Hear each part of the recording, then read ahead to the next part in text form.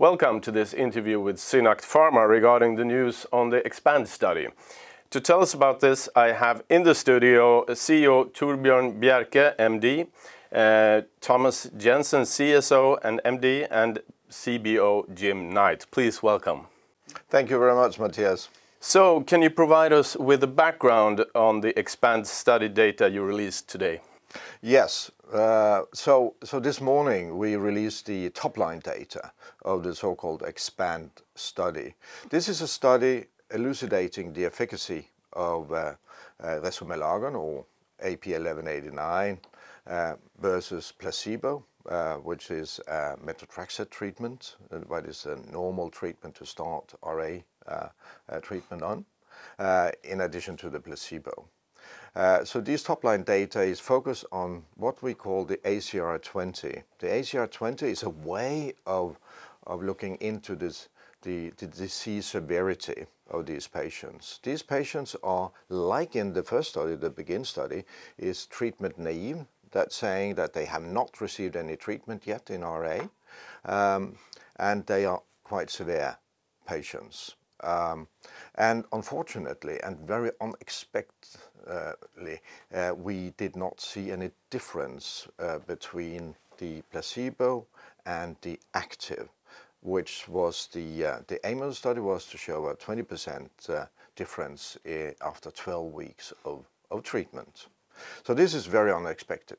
Thomas will talk a little bit more about the reason we believe for this. Remember, we have not had the data for a long time, so we need to dig more into this. But we'll give you a picture. What I can say is that we believe that there was an unexpected very high placebo effect, and unfortunately this is often has a big impact on showing differences. When you are at 100%, you cannot come further in the efficacy. What we saw was also an unexpected high effect on the so-called subjective measures, and Thomas will get much more into that. So we have a negative study, but we also have positive elements of this study, and importantly, in terms of the objective measures we measured in the study, we saw similar activity as the BEGIN. And remember that the BEGIN study was quite positive, where we showed a good significant difference between placebo and 100 milligram per day, as we are testing this time as well. So we have seen activity in this study as well. However, due to the high degree of placebo effect, we do not get the delta, the difference we believe. There are also many other elements that we're digging into at the moment and will come out when we have been through all the data in due course time. What we also are very happy about, actually, and we must not forget that, is the safety profile. We showed a very good safety profile after 3 months of treatment. And this is also very important in the treatment cascade in RA. So we'll get back with more data, but our belief in 1189 or resomelagon is not gone. Absolutely not. Okay, thank you. So we'll move on to Thomas then. And can you tell us anything about why you were so surprised by these subjective responses? Yes, we set this EXPAND study up. We set that up at sites in Eastern Europe that also participated in our BEGIN study. The BEGIN study was the first study we conducted in rheumatoid arthritis, where half of the patients were recruited here in the Nordic countries and the other half in the Eastern European countries. And what we saw there was a very uniform response with regard to objective and subjective readouts for both territories, indicating very clearly and also showing with statistical significance that the compound already within 4 weeks had a statistically significant higher treatment effect than compared to placebo. And the patients' population were very comparable to what we have seen in what we have taken into this study.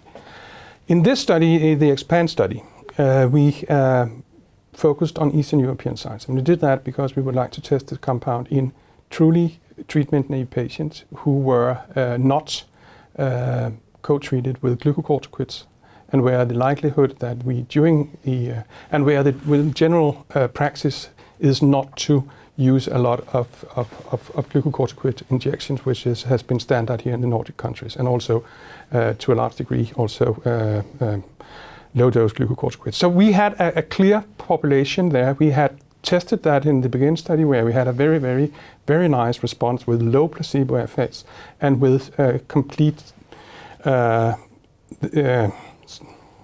the signals on the objective and the subjective readouts went in the same direction. In this study, unfortunately, it seems to be somewhat different, and that we simply have to understand. We see the best way to look at this, can we see the same changes in swollen and tender joints after 4 weeks as we could in the BEGIN study and in the active group? And the answer is yes.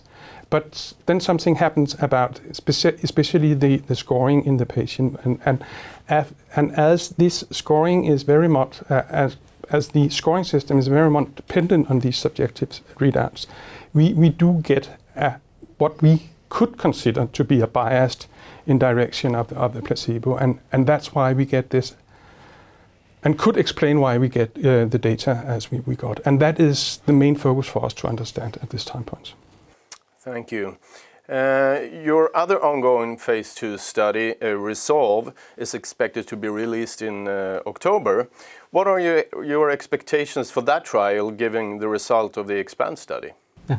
Well, while the severe treatment-naive population that was studied in both the BEGIN and EXPAND trials does have a high level of unmet need, we felt that the methotrexate or DMARD incomplete responder, or known as DMARD-IR, a patient population that's being studied in Resolve, really represents the real high-value commercial opportunity for resmelagon in RA. This does represent a significant change in the patient population being studied, as these DMARD-IR patients are still experiencing moderate to severely active disease, despite a full and adequate course of methotrexate therapy. It's a very important population, large population, high unmet needs, and is not being adequately well served by the current treatment modalities that exist. It's also a multi-billion-dollar product opportunity given its size and its importance in the RA market. Importantly, also Resolve is the first trial that we're conducting under our new US IND, or Investigational New Drug application, approved by the FDA. And so we're really excited under that IND to work with some very experienced RA clinical trial sites here in the US that have recruited very well thus far in the Resolve study. So we remain very excited about the opportunity for resmelagon in DMARD-IR, and we are looking forward to the Resolve phase 2A data coming out this October. Okay. So what do the EXPAND results mean for Synact moving forward? Yes, obviously the results today is not positive. However, as we have heard and what we have said here is that we definitely also see activity that is quite similar to the BEGIN. So there's definitely hope for the compound, and we had a discussion at the board yesterday, and we are very committed, both management as well as the board, to continue this development. We are eager to see the result data. And as Jim alluded to, these are a different patient population. We would expect a lower placebo effect in that population. So we are very committed to that. RA is our first indication. We believe in the inflammation resolution. We believe in the mode of action of this compound, resmelagon. We believe that this compound, this treatment, could have a big impact in inflammatory diseases. So absolutely a hiccup, but we believe that we need to continue the development because this is so exciting. And in the meantime, as we said, we will dig much more into the reason for this discrepancy and the high placebo rate. Unfortunately, as I alluded to, this is in drug development, it's a normal failure situation where you have a big placebo effect of different reasons. We need to dig into that. We need to really elucidate what was going on here. So unfortunately, there is no difference between the arms, and we need to understand why. And we have started that work. We have found discrepancies, and we need to dig more into that. In terms of, many will ask the question, what about the financial situation? We have funds until the beginning of next year, but we have a clear strategy for that as well. We wanted to wait for the data to come of different reasons, but this will be one big focus for us, obviously, in order to hopefully be able to then, following results data, be able to continue the development within this indication. Thank you so much, and thank you for joining me in the studio. Good luck going forward. Thank you, Matthias. Thank you.